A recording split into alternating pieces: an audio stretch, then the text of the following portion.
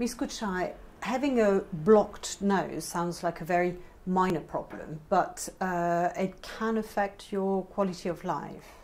It can actually, and it's often something that's lasted for a long time before somebody comes to see the doctor. And this is partly because people manage, they just manage day to day. Often when the symptoms get severe enough, that means that people are finding themselves mouth breathing for long periods of time, maybe even something as severe as snoring at night and finding that they're having difficulty breathing at night. Then they often seek attention. But the other causes could be seasonal changes. So they may find that summertime is particularly bad, springtime with the pollens. But when the symptoms are affecting things like catarrh, headaches, and affecting the wider spread of nasal congestion, they may want to come and see the specialist. Mm-hmm. So is it a good idea to just run to the pharmacy and buy all these nasal sprays, or should you do something else first? There's a huge variety of sprays available over the counter, and to be honest, I spend much of my time weaning people off of these. Even though they are over the counter and people deem them as being safe, the reality is that they're quite addictive. Things like Otrivine are readily available, and we find that people reach for them and have been on them for several months. There is a maximum term for some of these, and if you read the small print, it says 1 week maximum.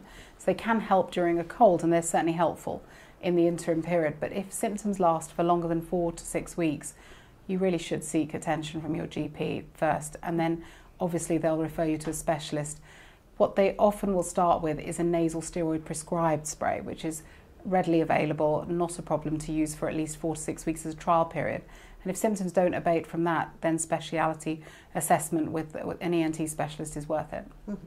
And the main causes for blocked noses? It is, and the thing is, it may not actually be affecting both nostrils. It may be that one side is more blocked than the other. So an ENT specialist will be able to look at the causes of this, whether it's anatomical, a deviation of the nasal septum, whether it's something as common as polyps, which can happen due to allergies, and even just a nasal blockage from pollution, dare I say it. It's very common. It affects people in London. We're finding it increasingly in city life, and we're seeing it more and more in younger people and children as well.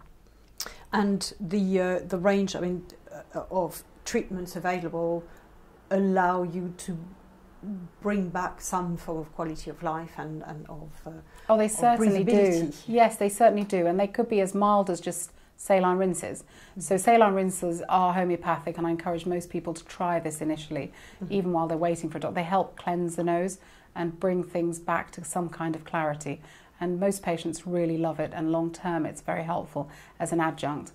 But we certainly can make a difference with nasal sprays. They are usually of a steroid basis, which makes people concerned at the outset. However, I'm always reassuring them that the steroid base is very minimal, they are safe, and they can be used long term. And the condition could be as simple as allergic rhinitis, which is equivalent to asthma of the nose. And this can be treated over a period of short few weeks, and then paused for several months, and then restarted if symptoms come back.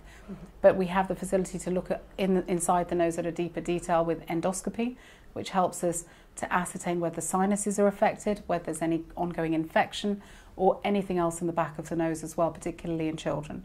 So there's a variety of things that we look at in a 3-dimensional basis and can treat it specifically depending on the cause. Okay, so don't just reach for the I would not reach over-the-counter sprays other than during an acute cold. Okay. Thank you very much, Ms. Thank you.